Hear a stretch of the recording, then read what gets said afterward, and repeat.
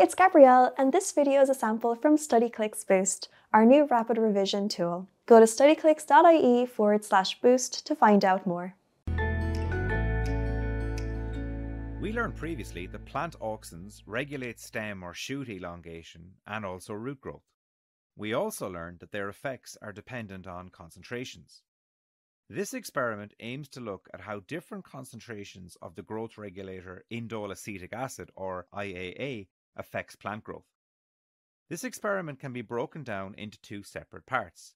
Part 1, preparing different concentrations of the IAA, and Part 2, growing seeds in different concentrations of IAA. In Part 1 of this experiment, we prepare different concentrations of the IAA solution. We do this through serial dilution, where each concentration is 10 times more dilute than the previous one.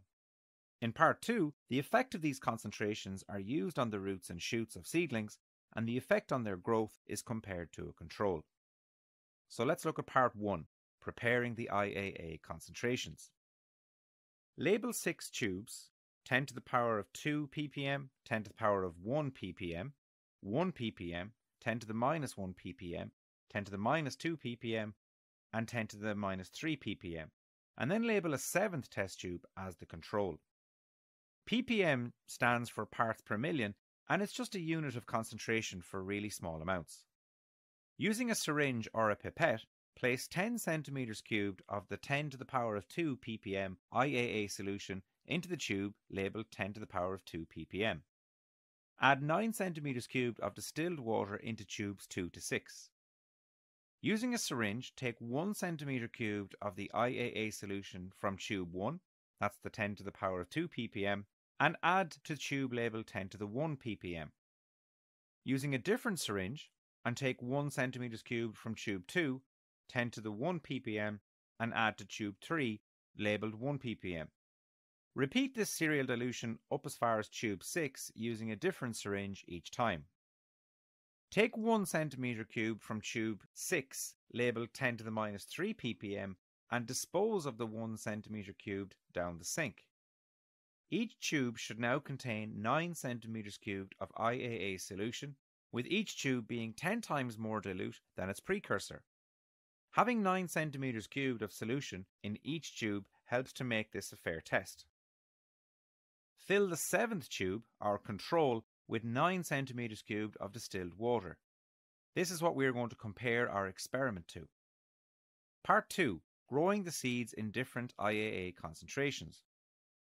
Label 6 Petri dishes with the concentrations from each tube, and label another one the control. Line the base of each Petri dish with an acetate grid sheet. This will make measuring the roots and shoots much easier, as the squares are all the same size, usually 1 millimeter in length. Place 5 radish seeds along the middle line of the acetate grid sheet in each Petri dish.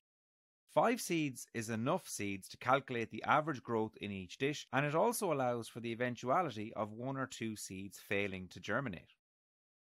Cover the seeds with filter paper, and then add 2 centimeters cubed of IAA solution from each test tube to the filter paper in the matching Petri dish. Dampening the filter paper helps the seeds stay in place. Cover the filter paper with cotton wool and pour the remaining solution on the cotton wool. This ensures that all seeds are in contact with the IAA solution. Seal each dish with tape and leave them on their sides. This allows the radicals to grow straight down, which makes them easier to measure. Place the dishes in an incubator of 25 degrees Celsius for 3 days. 25 degrees Celsius is the optimum temperature for plant growth, and 3 days gives sufficient time for growth to take place.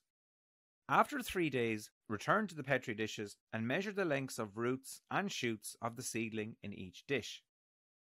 For each dish, calculate the total length of all shoots and roots and then find the average. Record your results in a table similar to the one below.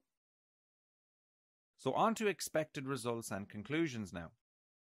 The roots and shoots in the control dish are seen to have grown as they produce their own IAA, and then we compare the growth of the seedlings in the other dishes to the growth of the seedlings in the control dish. Low concentrations of IAA stimulate root growth, but they do not affect the growth of the shoot. Higher concentrations of IAA stimulate shoot growth and inhibit or stop root growth. And very high concentrations of IAA inhibit or stop the growth of both roots and shoots.